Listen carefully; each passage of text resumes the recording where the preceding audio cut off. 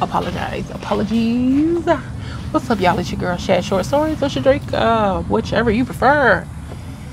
Anyway, have you ever had somebody that you were either with or knew that was unmotivated, undriven to do anything but go to work, make money, make sure that they're able to take care of their bills?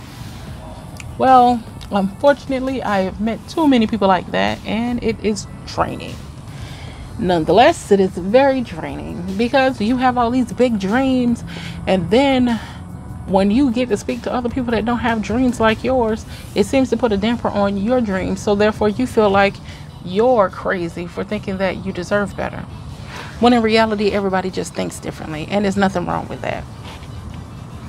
But a long time ago, I had to realize that I think completely different from the average person. Most people only feel like, okay, I got a check.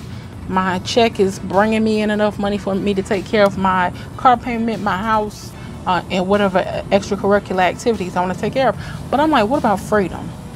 That's another thing that I am a real big believer in. I don't feel like life should be as we live it. The way that we live life like, okay, I got my family, I get to spend X, Y, and Z time with them. I have work, I have to spend X, Y, and Z time there so that I can provide for my family and go on those nice elaborate vacations. But what if you started to believe that, okay, I can create that for myself? There's always a market. Side note or mental note, there's always a market for whatever it is that you take interest in, because guaranteed that there are going to be way more people interested in that one thing.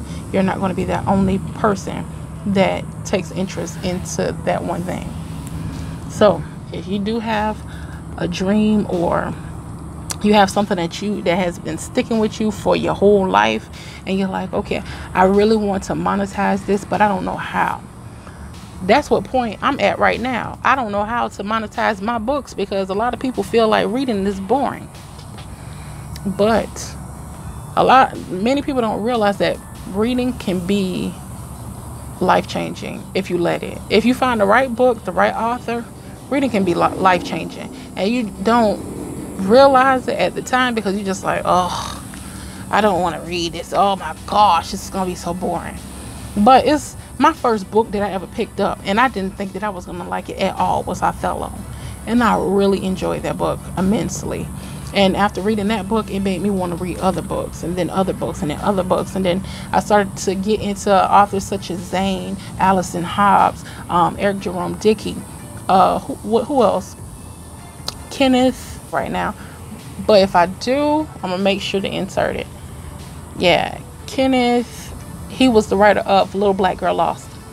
And you start to read books like that because it's a genre for anything. If you like sci-fi, they have sci-fi. If you like sci-fi, fantasy, drama, nonfiction, literature, documentaries, whatever you like, there is somebody out there that has written it. And if they haven't written it, maybe you need to take the opportunity to write your own book if you can't find what you like.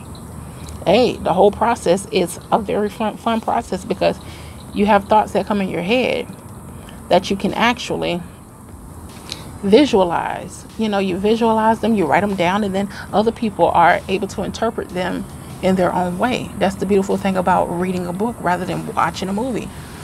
Because when you read a book, you're able to see it in the way that you choose to see it. It's not as anybody else depicts it. It's the way that you choose to see it. And it just helps you to have a more flavorful imagination. Yeah, I've always been a writer. all the way back from first grade.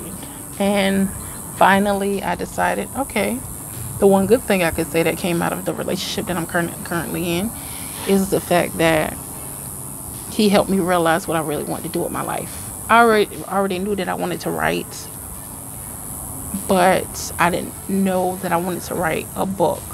I didn't start having that realization till maybe about 3 years ago. So then, getting with him, that helped. But yeah, if you really enjoy writing, pick up a book, write a book. Hey, put that mind to work instead of always watching a video. Videos are fun, they cool, you know, the digital aspect about it, the different graphics that they're able to put into a video, that's all cool or whatever. But that helps also to expand your imagination. But I just feel like a good book, a good read, is something that really catapults the way that you see the world, the way that you see different situations, and it just doesn't feel as controlled or non-possible. When you read, it makes you feel like all things are possible. People that are religious, they feel like a lot of things are possible too. I'm very spiritual. I wouldn't say that I'm very religious. I don't know how that ties in, but I just stumbled upon that. But I'm very spiritual. But anyway, if you enjoy reading books, if you enjoy reading anything, go check out Shad Short Stories. The link will be in the description. Yes, go and check out Shad Short Stories. Let me know what you think. Some of the stories that I can refer you to, if you want to read a short story, are Hypnotically Beautiful. I need to update that one, but it's a very good story if you want to go and check that out.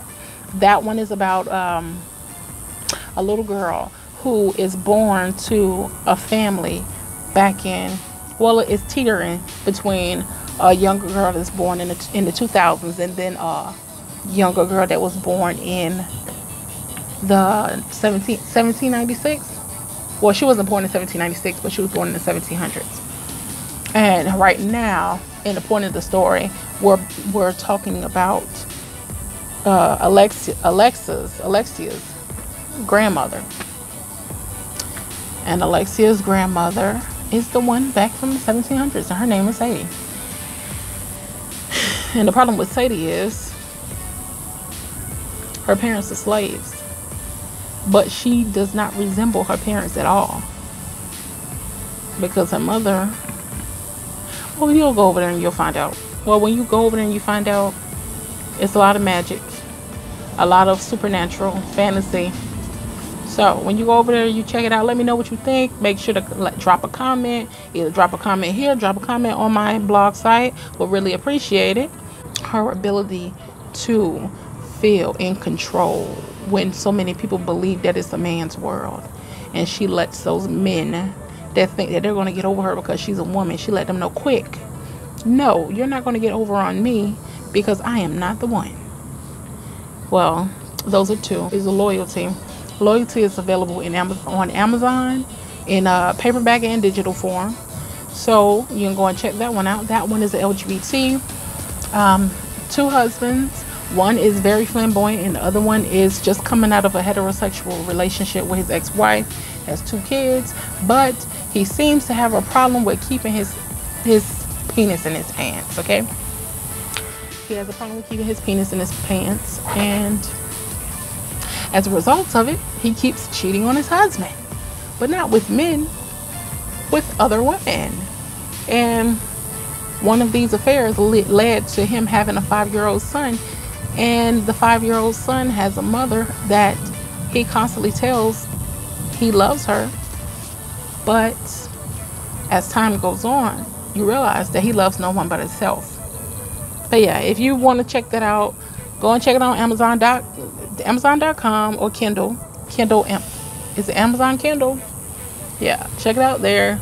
The first 2 chapters are free. If you have Prime, I believe that the whole book is free if you have Prime. I'm not sure. It was that way, but I think the promotion is off. Well, as always, I'm bringing this video is at a close. So, don't know what time you're watching this. Might be day, might be night, but have a beautiful rest of your day. All right, peace.